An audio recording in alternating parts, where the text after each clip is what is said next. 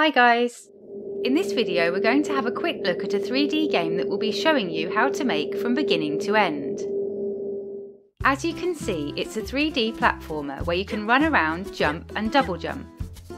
There are coins to collect and enemies to avoid.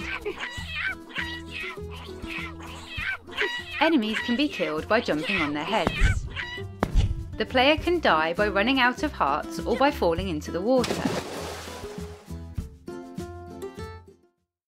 There are platforms that fall and others that float along a path.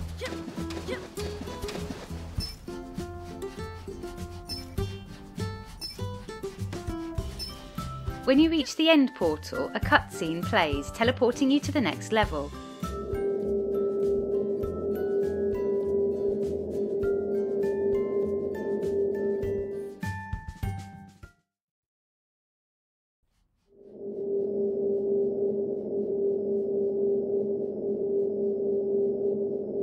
The game also has a save system, so you can resume from where you left off.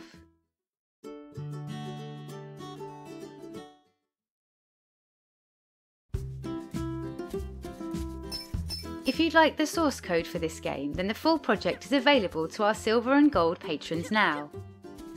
All the links you need can be found in the description. For those wanting to learn how to build it themselves step by step, we'll show you how in a series of beginner-friendly lessons. We really hope this series will provide an entry to 3D game development for beginners, while also covering some more advanced techniques that can help expand the knowledge of more experienced Unity developers.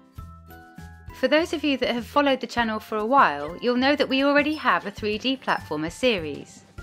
We've learnt a lot in the 4 years we've been making Unity videos, and Unity itself has changed in that time, so we decided it made more sense to do a reboot rather than continue the existing series.